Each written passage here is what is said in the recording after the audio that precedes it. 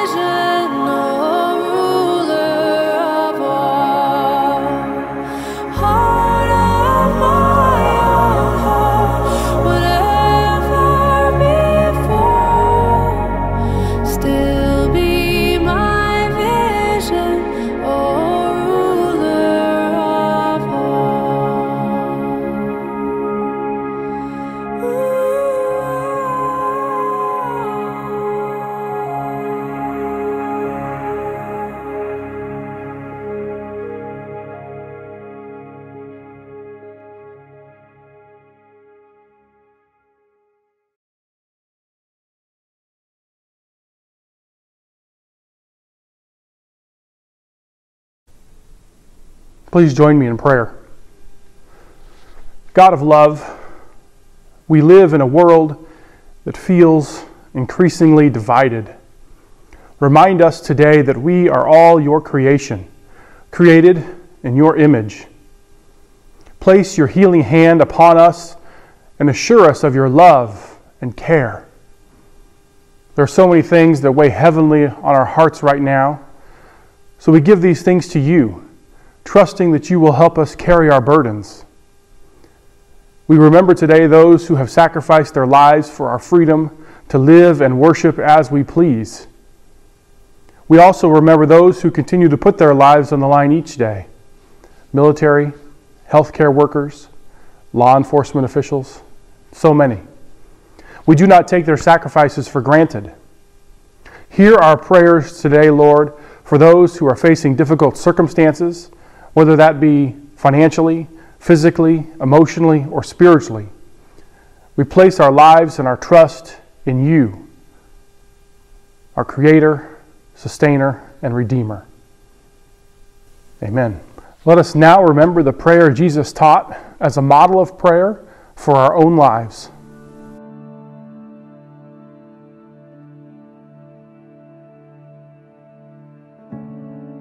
Our Father in heaven, Notre Père qui es aux cieux, Padre nuestro que estás en los cielos, hallowed be your name. Geheiligt werde dein Name. Your kingdom come. santificado sea tu nombre. Venga a nosotros tu reino. Your will que be ta done volonté soit faite on earth sur la terre comme au ciel. as in heaven. Hágase tu voluntad así en la tierra como en el cielo. Give us today our daily bread. Donne-nous El pan aujourd'hui nuestro de notre pain cada de día, jour. danos hoy. Forgive us our Y sins perdona nuestras deudas, Forgive Pardonne-nous us nos our offenses, sins, as we forgive comme nous those who pardonnons sin aussi à ceux against qui forgive us. those así who como sin nosotros perdonamos against a us. nuestros deudores. Save us from the time of trial No nos dejes caer en and el deliver us et ne nous soumets from pas à la evil. tentation, mais And délivre-nous. deliver us For the from kingdom porque tuyo es el reino. Car c'est à power toi qu'appartiennent le règne, and la the puissance et la glory gloire, are yours, now and au forever. siècle des siècles. and forever. Por los siglos de los siglos. Amen. Amen. Amen. Amén.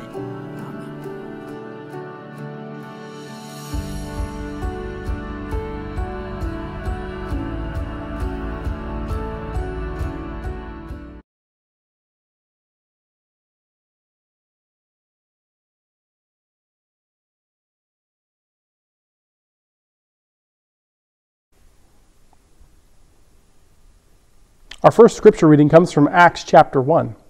When he had said this, as they were watching, he was lifted up, and a cloud took him out of their sight. And then from Genesis chapter 28, and he dreamed that there was a ladder set up on the earth, the top of it reaching to heaven, and the angels of God were ascending and descending on it. The question I want us to wrestle with this morning it's very simple to pose, but surprisingly difficult to answer. And the question is this: where is Jesus? In a moment of casting around for an opening illustration to this sermon, I wondered if there were any Where's Jesus posters in the style of Where's Waldo? Maybe you remember those cartoon-style books. Well, a moment or two on Google led to a quick answer. Yes, there are indeed many, many Where's Jesus posters, but two in particular struck me. The first makes me smile every time I've seen it. It's just a cartoon. You should be able to see it right here on the screen now. It's two door-to-door evangelists speaking to a woman and asking her, "Have you found Jesus?" And now if you look closely at this image, you can just see Jesus hiding right behind the curtain. Do you see him there? Well, Francis of Assisi, in his search for Jesus, famously discovered that Jesus was to be seen in the face of the poor, the suffering, and the outcast. You can see this Where's Waldo depiction of Jesus capturing that idea. Where's Jesus? Seriously, where the hell is he? People are starving. And this seemed to me to be a very good question. Where is Jesus when people are starving? Where's Jesus when a pandemic strikes? Where's Jesus when people suffer and die in war and conflict? Where's Jesus when people sit at borders, hoping against hope for a new life? This is almost the same question as one of the basic questions of Christianity, which asks, why a God of love allows suffering in the world? But it isn't quite the same question, and in some ways it may be more helpful. The question, why does God allow suffering, is abstract. But the question, where is Jesus when suffering happens, it's far more concrete and answerable. We might wonder, why does the book of Acts so clearly depict him ascending into heaven? From the perspective of Jesus' disciples, those who had known him in the flesh, as it were, who had wandered the streets and byways of Palestine with him, sharing food and laughter and seeing people transformed by his physical touch, it certainly seemed as if Jesus had gone from their midst. The story of the ascension captures eloquently the sense of isolation felt by these early followers who no longer had available to them in the person of Jesus to consult with and engage with in ways both trivial and meaningful. He had gone from them. Of course, the isolation had begun at the cross, that moment of absolute departure as the earthly Jesus was nailed to a tree and hung until he was dead, with the earthly life of the Savior coming to an end at that point. But then there was the strange interlude of the resurrection, as people discovered that in some way, Jesus was still present with and within them, able to continue affecting their lives. And then we come to this strange story of the ascension, which marks the transition from encountering Jesus as a man to encountering him by the ongoing presence of his Spirit. And so Luke tells us that Jesus has ascended into heaven. But the problem with this is that it can be very hard to know quite what we mean when we say that Jesus is in heaven. What does that mean to assert that Jesus has gone from the earth but is still alive and present with God? These are deep mysteries, and there are no straightforward answers. In fact, before we can even begin to answer what it means to say that Jesus is in heaven, we need to have some idea of what we mean by heaven in the first place. Where is heaven, for heaven's sake? Is it above the stars? Is it in a galaxy a long time ago and far, far away? Is it a place on earth, as Belinda Carlisle once sang? Would we be better, as John Lennon famously challenged us, imagining that there's no heaven and above us only sky? Certainly, in our modern scientific post-Enlightenment worldview, it becomes very hard to sustain the notion that heaven is in some way up there. We don't have a cosmology that thinks heaven is up and hell is below, because we know that the fires that erupt from below are a function of the movement of the earth's tectonic plates and not the breaking through of the fires of eternal torment. Similarly, we know that the sky above us is populated by stars and galaxies held in place by gravitational forces rather than by spirits of bright light that might be angels or even gods looking down on us from on high. So, what are we to make of a passage like today's reading from Acts, where we are told quite clearly that Jesus recently returned from his journey to the hellish depths of the earth, is now lifted up on a cloud into heaven? What are we to make of the promise that he will return in the same way that he went? And if we think for a moment of our Old Testament reading from Genesis, what are we to make of Jacob's vision of a ladder stretching from earth to the heavens with angels ascending and descending upon it? Well, firstly, perhaps I ought to clarify what I think we should not make of it. This is not an invitation for self-proclaimed Bible-believing Christians to rewrite their science textbooks in favor of a first-century understanding of the cosmos. More than the creation and flood narratives from earlier in Genesis are an invitation for us to reject the insights of science regarding the age of the earth and the origin of species. So was there actually a ladder from heaven to earth? No, I don't think there was. It was a vision, a dream that revealed something of profound truth to Jacob. But it was never a historical reality. And I suggest a similar approach to the story of Jesus' ascension. Did he historically ascend on a cloud at the end of his earthly life? I suspect maybe not. And I think to try to make it so misses the point. This is not a story about what happened to Jesus' body. It's a story about heaven and earth. So to return to the question of where or what is heaven? If it is not literally up there, then where is it? Well, I like how Tom Wright describes heaven. He says it's God's space, a bit like an extra dimension to the world as we normally encounter it. It is the world as it should be, the world as it might be, the world as it sometimes can be, and maybe, just maybe, it is the world as it one day will be. We catch glimpses of God's space all the time, if we teach our eyes and minds to pay sufficient attention. From the beauty of a sunset over the sea, to the miracle of a baby's first cry, to the selfless act of generosity and kindness, to the touching places of baptism and communion. There are moments in life when the boundary between here and there becomes transparent enough to let the glory and peace and joy of God's space break into the complex and conflicted world of this present darkness. In fact, we pray these moments into being every time that we speak the words of the Lord's Prayer, as we did earlier. Your kingdom come, your will be done, on earth as it is in heaven. We speak aloud our longing for and commitment to the idea of God's space invading our space in ways that transform and redeem the present despair into hope, loss into comfort, and sin into salvation. You see, as Christians, we don't believe in heaven up there, or indeed hell down there. Rather, we believe that there is a new world coming, and that it is breaking in upon this world. It is in the light of this conviction that we need to hear the story of the ascension, if we are not going to miss the true point of the story. The ascension of Jesus is ultimately the ultimate touching place of heaven and earth. That which Jacob saw in a dream becomes fully realized in the person of Jesus, in whom the boundary between our space and God's space is transcended.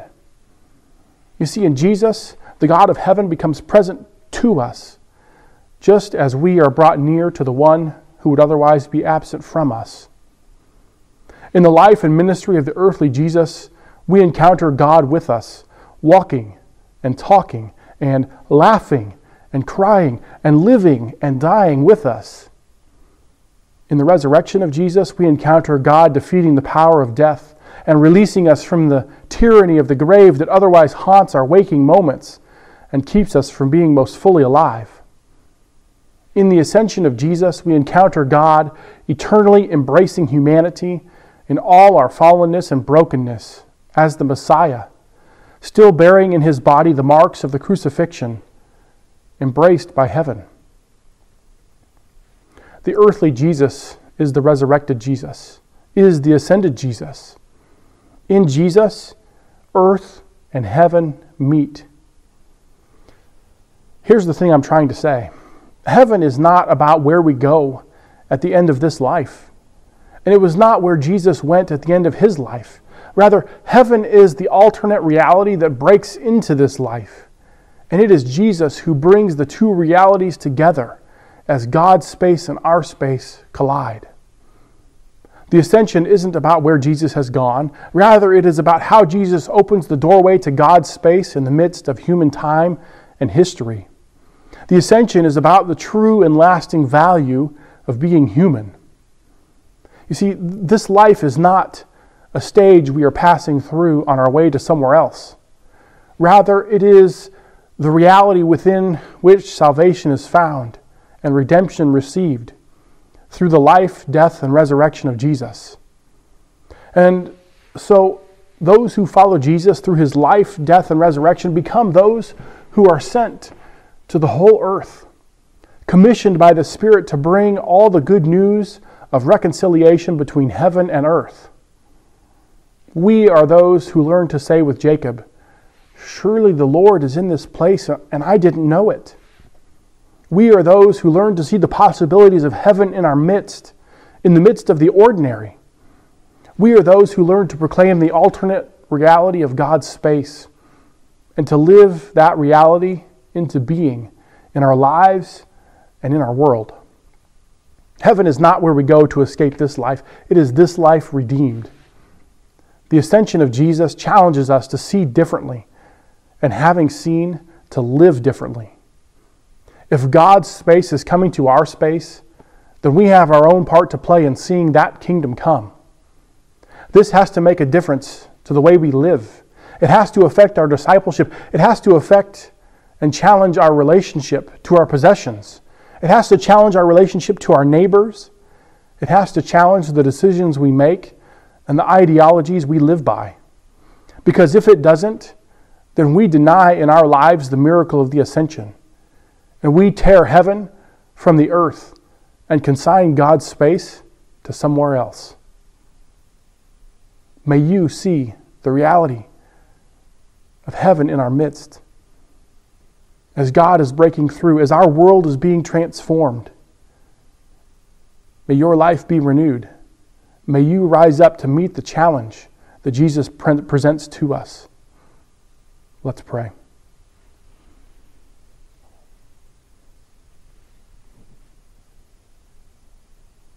God, it seems as though each day brings its own challenges to us.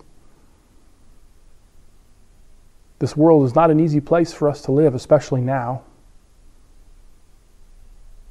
So help us to see that you are still at work. You are working in ways we don't always realize. Help us to grab hold of this reality of your kingdom come here on this earth.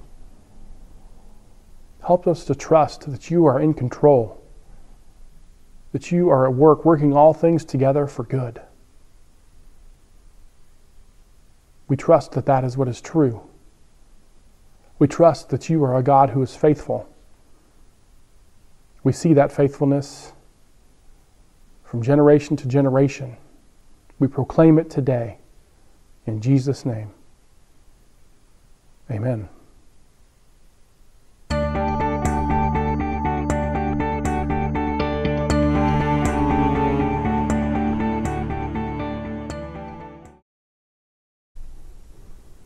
God has shown us the meaning of generosity in the beautiful diversity of creation, in the overflowing love of Jesus Christ, and in the never-ending gift of the Holy Spirit. God has abundantly blessed us and called us to be a community that blesses others through the sharing of our love, our talents, and our material possessions. Let us rejoice now in what we have been given and what is ours to give as a blessing to this world. Thank you for displaying God's generosity through your continued support of the work and ministry of First Christian Church. You're welcome to continue giving by mail or online through our website. May you continue to see God's blessings in your life as you bless others through your gifts.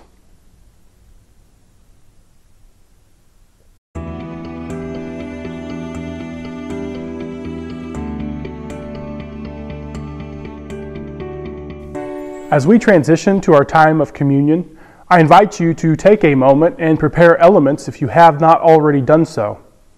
Whatever you have works. It doesn't have to be bread and grape juice.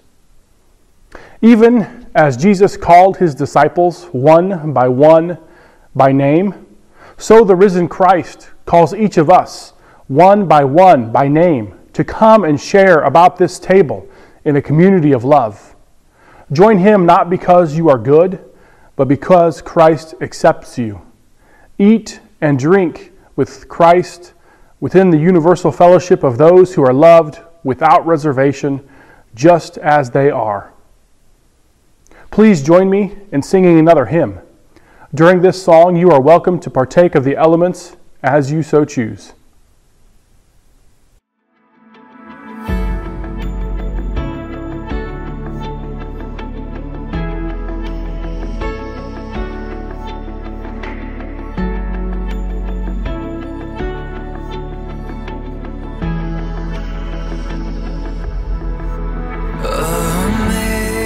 Amazing grace, how sweet the sound that saved a wretch like me. I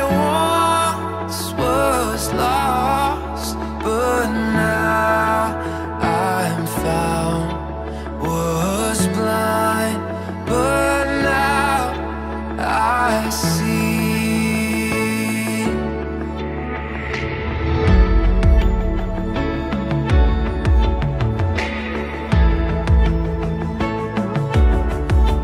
Was grace that taught my heart to fear, and grace my fears relieve? How precious did that grace appear the hour I first believed. Oh, death, where are you? Where is your sting? How sweet the sound of this victory. Oh, church, where are you? Come rise and sing. How sweet the sound of our victory. Oh, death, where are you? Where is your sting? How sweet the sound of this victory. Oh, church, where are you? Come rise and sing. How sweet the sound of our victory. Oh, death, where are you? Where is your sting? How sweet the sound of this victory. Oh, church, where are you? Come rise and sing. How sweet the sound of our victory. Oh, death, where are you? Where is your sting? How sweet the sound of this victory. Oh, church, where are you? Come rise and sing. How sweet the sound of our victory. When we've been there 10,000 years, bright shining as the sun. We've known these days to sing God's praise. We will never stand when we first begun. Oh, death, where are you? Where is your sting? How sweet the sound of this victory. Oh, church, where are you? Come rise and sing. How sweet the sound of our victory. Oh, death, where are you? Where is your sting? How sweet the sound of this victory. Oh, church, where are you? Come rise and sing. How sweet the sound of our victory.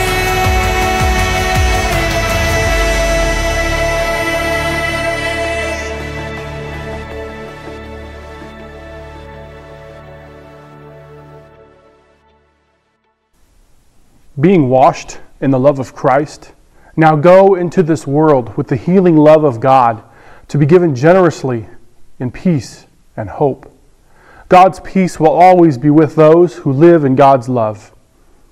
May you be blessed as you demonstrate the beauty of God's love this week. When peace like a river attendeth my way, when sorrow